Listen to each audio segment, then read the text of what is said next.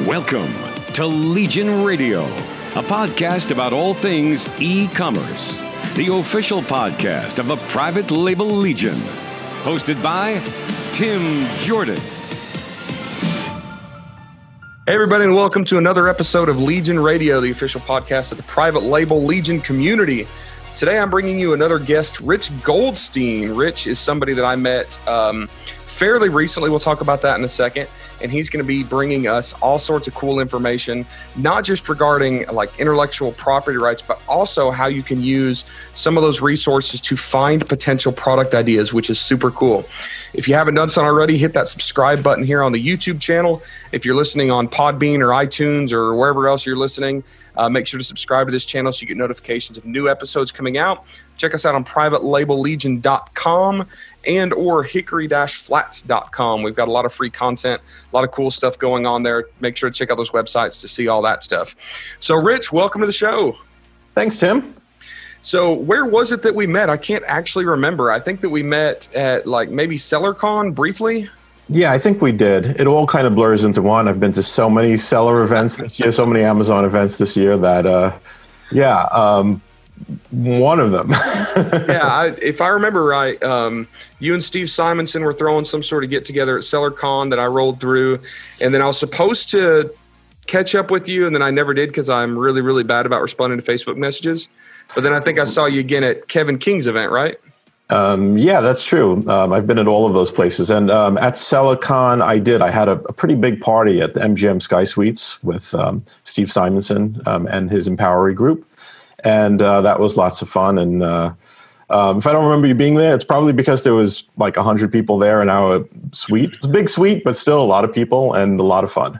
Well, I don't think we even talked. I think you just followed up later. You're like, hey, Tim, I think you came to my party. We should talk. And then that's where I ghosted you.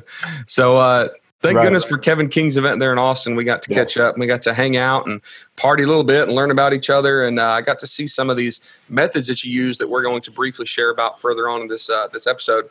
But I know that, I know several attorneys. I know several lawyers that are kind of in this Amazon e-com space. And none of you probably thought that you would be in the Amazon e-com space when you finished up law school. But briefly tell us kind of your history, how you landed where you are now. I know that you got involved in some marketing and some stuff right out of law school. Yeah, so when I graduated law school, I pretty much decided I didn't want to work for anybody else, which is a hard thing to do as a recent law school graduate, because the question is, how are you going to get clients? So what I did is I launched a magazine for inventors. So it was all kinds of interesting ideas and content and articles about inventing and patenting. And I advertised my law firm in that magazine as well. So you could say, I guess I was doing content marketing in the 90s in print. And so I've always had a love for marketing. I've always been hanging around in marketing groups and marketing my practice. And one of my marketing friends, actually Steve Simonson again, invited me to speak at his mastermind group. And when I did, I realized that people in e-commerce, Amazon sellers, really needed help when it came to patents. And so I've paid special attention to this area, and I've been invited to speak at a lot of different events and e-com and for Amazon sellers. And it's been a great niche for me. I really enjoy the people in this field. So how long have you been in the e-com niche now officially? Speaking, the end of 2019, how long have you been in it? Say about 3 years at this point. Oh, wow. That's pretty lengthy. So you've seen a lot. You've probably experienced a lot and probably learned some really good, valuable lessons you can share with us. Absolutely. All right. So give us kind of the rundown on some of the biggest mistakes that e-commerce sellers make. I know you get, hired by a lot of e-commerce sellers, specifically Amazon sellers, to protect themselves or to fix a big screw up they had. Tell us some of the most common ones that you see and how to avoid that. And let's also split that up. Let's split that up in maybe two different directions. One is like, how do we as e-commerce sellers protect ourselves? When do we need to protect ourselves? How do we go about that? And then let's talk about how do we not screw up and infringe on somebody else's IP? Okay, great. That sounds amazing. So so first of all, I say the biggest mistake that Amazon sellers make is by underestimating the value of knowing about IP to their business. I think it's probably the thing that Amazon sellers tend to know the least about that's actually most important to their business. I mean, I think Amazon sellers tend to know a little bit about all the important things like packaging and shipping and PPC, and not necessarily experts in every area, but they know a good amount. But when it comes to patents and IP, they know the least, but yet this is something that could have a bigger impact on their business than any of those areas. Yep. So that's probably the biggest mistake that they make, is by underestimating the value of learning more about this and the value that would have to their business. So what areas of IP do you think people should be focusing more on? Like, I know IP is a huge topic. So let's say as an intermediate Amazon seller, right? Like, what do you think we need to be focusing the most on? And I'll tell you this, the topics that I see most often discussed are just trademarks, just to get brand registry, right? And I know that that's a hot topic to unlock that kind of golden feature of Amazon, but how important really is it to have trademarks for our business, not just our Amazon account? And then what other types of IP should we be looking at getting to protect ourselves? Yeah, well, trademarks are very important to your business, especially the Amazon business, and it's the key to brand registry. And also, I mean, I would just say that trademarks are a no-brainer. Patents, it's debatable how deep you want to get into it. It depends on what type of products you're selling and how innovative your products are, et cetera. But trademarks are a no-brainer. You just need to handle it. You can't push it aside. I mean, I think traditionally, a lot of entrepreneurs avoid trademarks because when they think of trademarks, they think of that $100,000 problem when somebody says you're infringing my trademark. And they're kind of like, well, let's just put that off as long as we possibly can. But when it comes down to it, getting your trademarks, getting trademark protection, it costs just a couple $1,000s. And when you do it now, it avoids that $100,000 problem later on. So and there's a couple different types of trademarks too. One is, and I don't know the specific industry terms, but one is like your name or your text or whatever. And then there's the actual mark, right? Like the actual design. And right now we're talking mostly about logos. Can you explain the difference between those two? And I'll tell you where I screwed up, and the way I know there's a difference is one of the first brands that I tried to trademark. And I filed myself. I filed basically the name of this brand. And there wasn't another brand name the same, but it was compiled of words that were closely enough associated with each other that it was a little bit too generic. So after like 9 months, they rejected it and I lost my money. And then I went, oh my gosh, I wish I would have known that I could have just done basically the logo, the mark, and I would have been fine. So can you explain the difference? And I basically told you everything I know about it. So I've just exhausted all of my my expertise on that. So you have to take over. Okay, cool. So there is a logo mark and a word mark. So word mark is when you're protecting the name or the phrase, which actually tends to be the most important. I mean, we could talk in a moment about what might have went wrong in your situation, but generally you want the word mark above all, because that's protecting the name or the phrase, which people are most commonly looking for. The logo or the design mark is just protecting the logo or the look that you're using to stylize that name. And most of the time, you would be most offended if someone took your name, not necessarily, and if they took your name and they used a different styling for it or a different logo for it, you'd still be offended. It would still hurt your business. So the word mark is what matters most. So if we're thinking about brand names for our business, we need to try to come up with, and correct me if I'm wrong, I'm making a statement here and you can correct me. We need to try to come up with a name that can be protected, not just the logo, because even if we come up with the logo and we call it, I don't know, Tim's Microphones is the brand name, right? If we can't protect that, but I create a great logo, someone else theoretically could create a brand called Tim's Microphones with a different logo, but it'd be called the same. Is that right? Exactly. And that's why you want to protect the word mark. And then another thing I understand recently, and tell me if this is right, is that you can't just use a misspelling because the sound of the name, like anything that creates confusion, is also infringement. So if I said Tim's Microphones, but I spelled it like TIMZ and then misspelled the word microphones, but it still sounded the same. If somebody else had already protected that, even if I spell it different, but it sounds the same, it still creates consumer confusion and it's still wrong. Is that right? Yes. So first of all, one of the foundation principles of trademarks is likelihood of confusion. When you create a likelihood of confusion with another mark, then you're going to be infringing that mark. And so there's a bit of common sense to it in figuring out where there's a likelihood of confusion. Where would consumers be confused? But yes, that's an age-old principle of trademarks, is that just changing the spelling isn't going to reduce the likelihood of confusion. Because when I talk about Coca-Cola, I'm not telling you whether it has a K or a C in it. I'm just saying Coca-Cola. So generally, changing the spelling is not going to change much about the trademark situation, whether you're infringing someone's mark or whether you have the ability to register it yourself. Changing the spelling isn't going to make much difference.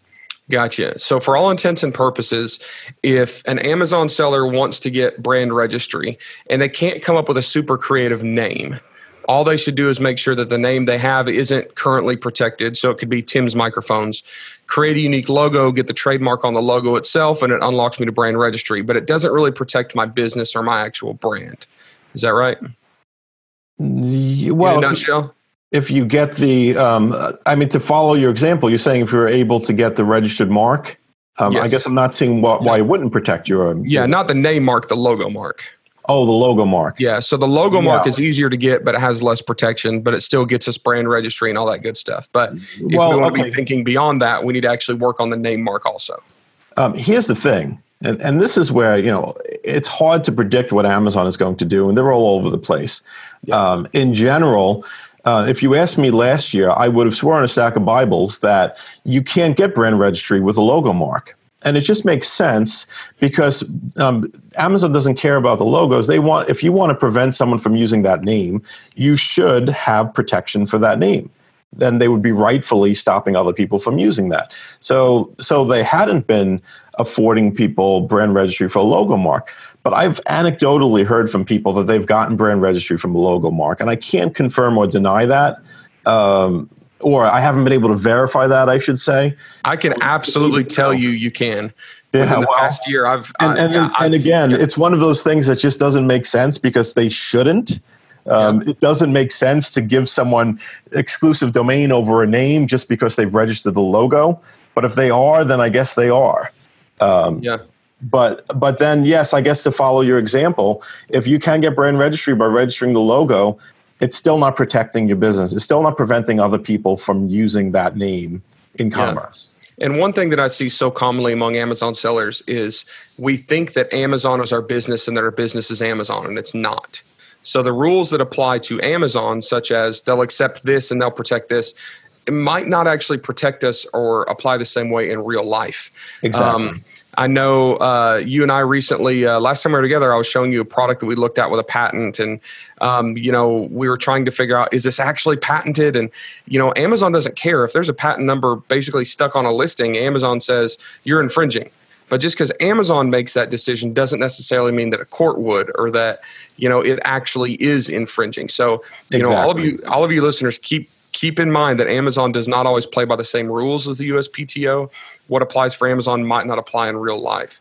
Exactly. Or you could say they don't always do things that are logical or fair. I think we all agree with that. We can all agree with that. And there's absolutely no reason why we should be thinking small.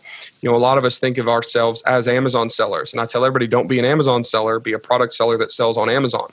So think bigger. Think, hey, in 2 or 3 years, I may be selling on different platforms. And just because we got some protection on Amazon this year doesn't mean that same protection is going to hold up for us in 2 or 3 years on a different platform or somewhere else. Yeah, I'd like to comment on that for a moment if I can. So a lot of people talk about, well, how do I grow outside of Amazon? Like, what's the key to moving to other platforms, moving to Shopify-based websites, et cetera?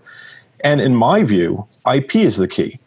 Because if you're successful on Amazon, one of the leverage points to getting to be successful on other platforms is if you have the branding. It's if you have IP protection for the products, in other words, patents. So IP can be the leverage that you need to grow successfully on other platforms, because it's what creates your niche for your products, for your branding. Yeah, absolutely. All right. So we've talked a little bit about protecting ourselves. What about the difference in patents? I know that there are utility patents or design patents. Can you give us kind of the 5-minute rundown as Amazon sellers? What do we need to know about patents? Understanding that most of the products, private label products that we sell, probably cannot be patented, but we need to be aware that we might be able to find product opportunities that can be, and that we kind of need to have the basic understanding of that. Okay, great. So first of all, yes, there's a utility patent, and a utility patent is what we're typically thinking of when we think of a patent. You think of something that someone creates in their garage, and it's an improved whatchamacallit, and it operates in a way that overcomes some problems that other people have experienced. So a utility patent protects the functional differences in a product. You have something structurally different about it, and it's for a functional reason. That's what a utility patent is for. It's for what we most typically think of as an invention. A design patent, on the other hand, is for just the physical configuration, the physical look of the product. So it's like the shape of an Evian bottle or a Poland Springs bottle. That could be the subject matter for a design patent, or the shape of a Coca-Cola bottle. So it's just for the shape or the look of the product, and that's all it's protecting. And I'd say those are the two main categories. One thing that's interesting about Amazon is that traditionally we would have thought that utility patents are better because they cover more of a concept, but design patents actually are better on Amazon because they tend to more easily shut down products when the product looks the same. Now, you would have typically thought that a design patent isn't that valuable because if it's just protecting the appearance, you change the appearance and you're not infringing the patent. But first of all, when people copy your product on Amazon, they don't get imaginative about it. They just copy the exact product. Yeah, so or they're usually contacting the same factory who's not changing anything. Exactly. They're probably using your molds. Yeah. So for Amazon, so just correct me if I'm wrong. In real life, a utility patent is stronger, right? Yes. But a utility patent is also harder to achieve because you have to have something very unique in build, function, use, whatever, right? A design patent is a little bit easier to get, assuming that it is original. We can't just take something that 50 other people have and try to get a patent on it. And on Amazon, most people are, I won't say lazy enough, but maybe not creative enough that we can usually hold them off with just a design patent. Is that right? That's correct. Okay. And when it comes to utility patent, it is more difficult to get, but I'd say more accurately, it's more difficult to get a good utility patent. Because you see, a utility patent will only be as broad as your invention is new. So you invent a stapler with some little novel feature to it, you can get a utility patent, but it's only on that little novel feature, that release lever or whatever it is. And so for someone to infringe, they have to copy that feature. Now, if that feature matters to your competitors and matters to your customers such that they want it with that release lever or whatever you're patenting, then that's great. That's a valuable utility patent. But most of the time, I see people getting utility patents that are very specific, and it's about details that your competitors don't care about copying because they don't need to. So that's the other thing to know is if you're going to get a utility patent, you want it to be one that's on something that matters to your market, matters to your customers, matters to your competitors. Got it. And I think that the one other thing that I think people need to know about patents, if you're a seller, is that if you ever want to patent something, you need to do it at an early stage. You really need to do it before you launch the product, or worst case, within a year of launching the product. Because beyond that, it's absolutely too late to ever get a patent. Yeah. So we've talked about, if we have a product, how to protect ourselves. But a lot of us are still looking for a product. And it's very common for, people to be cruising around Amazon looking for these product opportunities. And they see one guy killing it with this product and they've got no competition. They're priced too high and think, hey, I can compete with this guy. But how do we know if they're protected? All right. Product opportunities that look too good to be true sometimes are. So we've got to do our due diligence, I understand. So if we're looking at probably it's safe to say, correct me if I'm wrong, that when we're looking at somebody else's product, we need to be looking more at the patent side than the trademark side, because as long as we change the name, the product is just dependent on the patent, right? Yes, that's mostly true. I mean, there are rare cases where people have branding protection for a product for a certain color scheme when it's so well known and so distinctive for certain aspects of the product that if you look at it, you would just know that that's a Disney product because of the styling of it or something like that. But in general, yes, it is patents that we need to be concerned with. And it isn't easy to know when you clear to make a product. It really is not easy. Even if you come to me and say, can you tell me, am I free to make this product? It could be a whole lot of legwork and can be very expensive to figure that out. But there are shortcuts. So first of all, if there's a patent number, you absolutely want to look up that patent number for a couple of reasons. Number one, patents expire. And once they expire, they're fair game. So if you look up that patent number and you see that it's expired, then you're free to make exactly that product if you want to. And when you say look it up, we should be able to just Google the patent number because Google has a really good database of USPTO content, right? Yes, you could Google the patent number, or you can go to Google's patent search site, which is patents with an S. .google.com. So patents.google.com. You can look it up there. Also, utility patents expire early if the maintenance fees aren't paid. So you can go to the USPTO website and look it up to make sure that they paid their fees. If they didn't pay their fees and it expired early, again, it's fair game. And beyond those two tips, I mean, looking up to see if it's expired, it gets a little complicated and gets a little difficult to interpret the patent and know what's covered by it. But there's a few shortcuts. And one of the shortcuts is the principle that whatever it is that they patented, it can't be whatever existed before they got their patent. So if you're looking at the thing and you see this patent for the stapler and you're like, I don't know what's protected by this patent.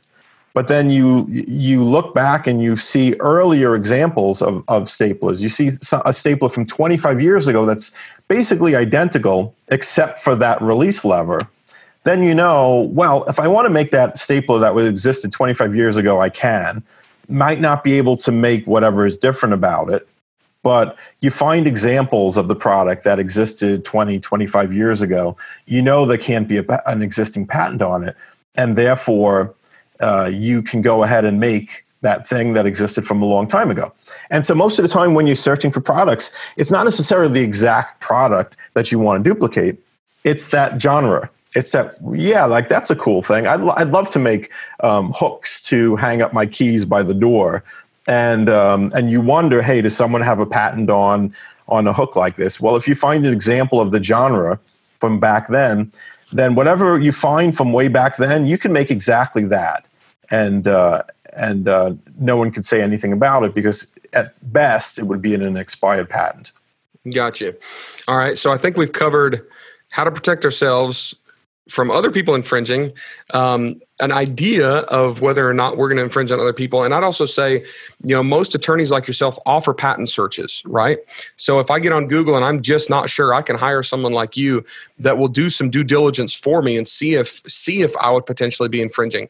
And my understanding is that just having the patent search through an actual law firm amounts me some sort of protection, right?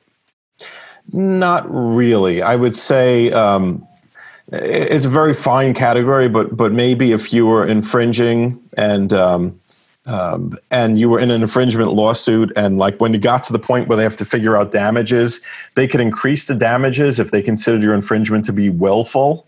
And I guess you showing that you did some type of due diligence would reduce the damages, but I don't think we ever want to be in that situation anyway. No.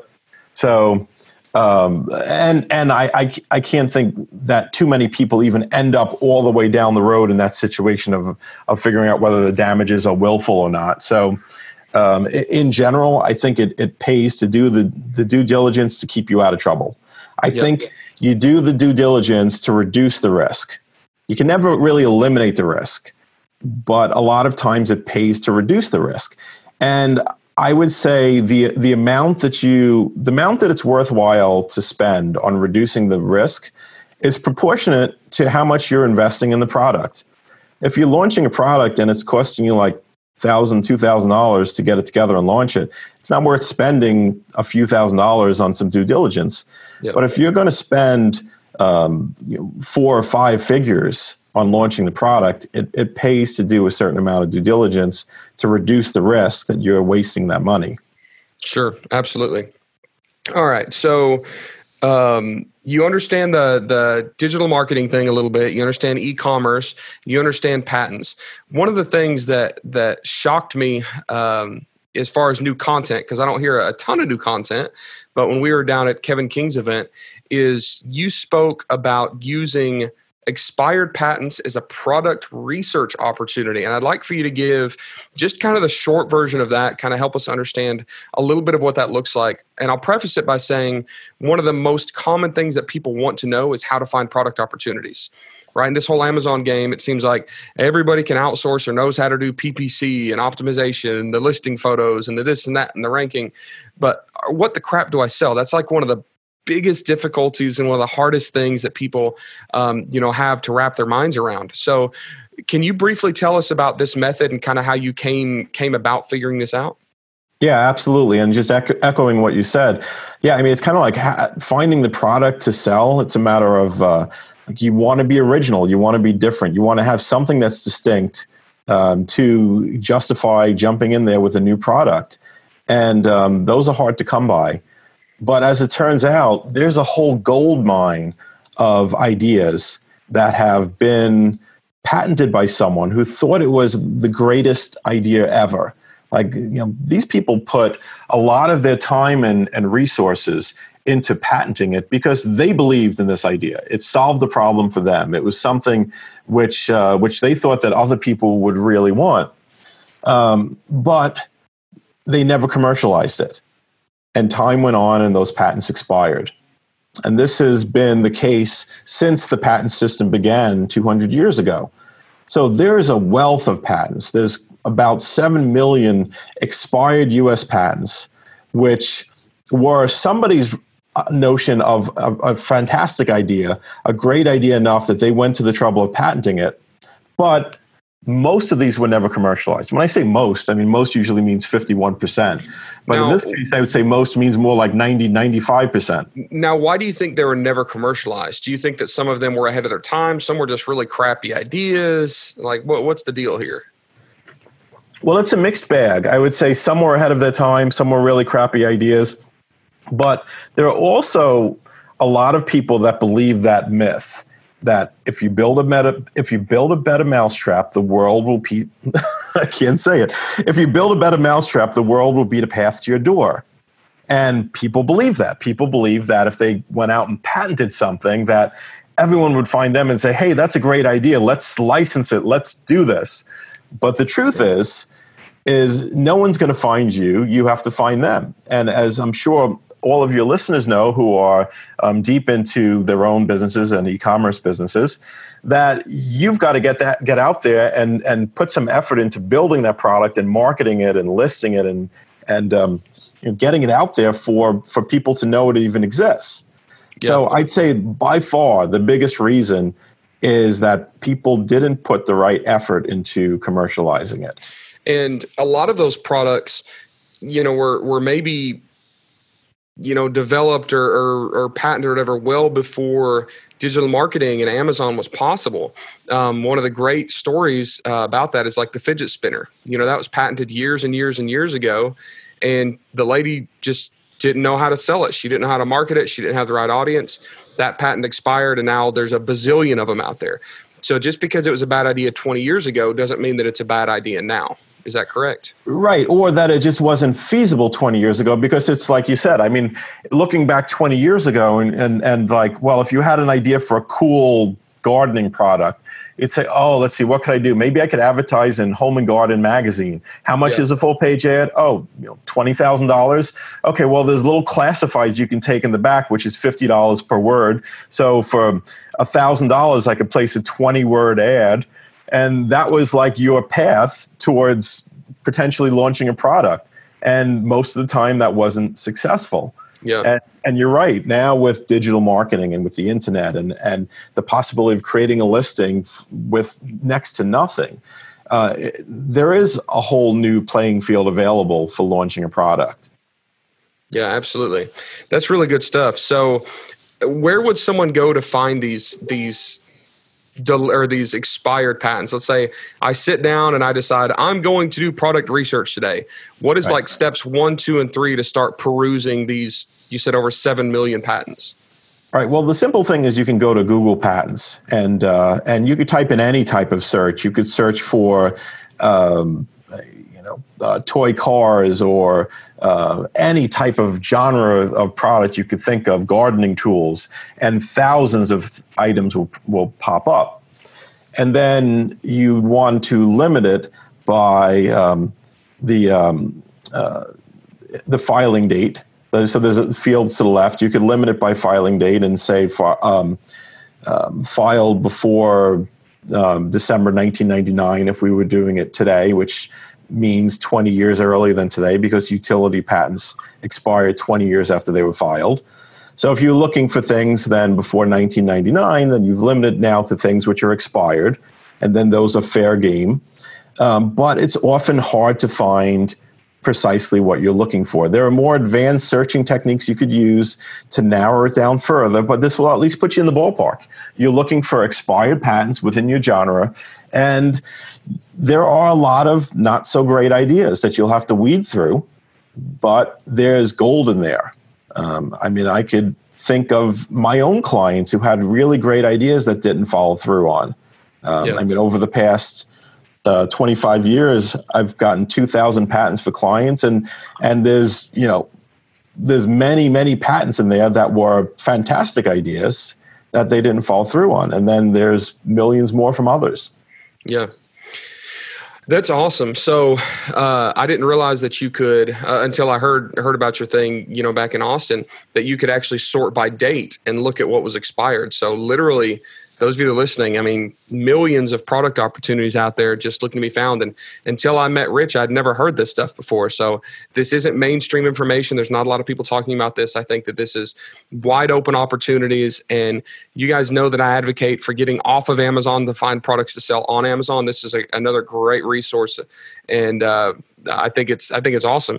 And like Rich was saying, these aren't usually just crappy ideas. They're probably pretty good ideas, or at least a lot of brain power was sunk into them because the investment was made to file the patent. And that's not cheap. It's not easy. It's not quick. So if someone went through that much effort, there must have been some sort of, reasonable assurance that this is a good product. It just may have been bad timing. So thank you, Rich, for sharing that with us. That's really awesome information. And I'm sure that the viewers are glad to hear that. Those of you that are listening to this on YouTube or watching this on YouTube, post any questions that you have in the show or in the comments section, and we'll make sure that any question I can't answer, we'll get with Rich and we'll get that answered for you. This is one of those topics that I'm definitely not an expert in, not a professional in. I don't have that cool little Esquire in the back of my name on the business card. So we'll make sure to get those answers from Rich so I don't misrepresent somehow. Okay, great. That sounds amazing. All right. Well, for those of you that want to track down Rich, Rich, where can they find you? Give us your website and how can we get in touch with you? Well, my website is goldsteinpatentlaw.com. And there's some great information there. There's some great videos also that explain the patent process. And through the website, you can contact my office to see if it's a match for us to work together. Also, if you want to learn more about the process, the American Bar Association asked me to write a book explaining in plain English how patents work for entrepreneurs. So I wrote the ABA Consumer Guide to Obtaining a Patent, which you could find on Amazon, and it's pretty inexpensive. And other than that, you see me at different events. Well, then don't you have a website for videos, patentvideos.com or something? I do. I have a series of 6 videos that's available for free that explains the process. That's at patentvideos.com. Patentvideos.com. All right. Awesome. Well, thank you so much, Rich, for being on. Any last words of wisdom to the e-commerce community in general? Anything random or exciting or anything you want to share before we sign off? So I would say that always look up a patent number if you see the product, because too many people, look, it can go either way. Sometimes people will see a product with a patent and they'll just go right ahead and do it and get themselves into trouble. But a lot of people, they see a patent number on a product and they stop. And they might be giving up an opportunity too easily because they might not have a patent on what you think they'd have a patent on. So therefore, when you see a patent number on a product, always look it up. Awesome. Well, thank you so much, Rich, for being on. Thank you for this information. Again, if any of you have any questions, you've got his website information. You can track him down. If you need to get a patent, if you need to look at getting some trademarks, make sure to check out Rich and his website. And again, we have all those links in the show notes below here on the YouTube channel. Thank you all for listening again to another episode of Legion Radio. Like we said, track us down in our Facebook group, Private Label Legion, like the Facebook page, hickory-flats.com, privatelabellegion.com. And if any of you are out and about in this big world, look for me and Rich. We're both kind of on the circuit, I would say worldwide, speaking at different events, going to meetups, networking events. We'd love to meet you, love to shake your hand, love to know a little bit about what you're doing in your business, how you're doing, and learn from you. So, all right, thank you all for being on, and we'll see you on the next episode. You've just wrapped up another episode of Legion Radio, hosted by Tim Jordan. Past episodes, links, and show notes can be found at privatelabellegion.com.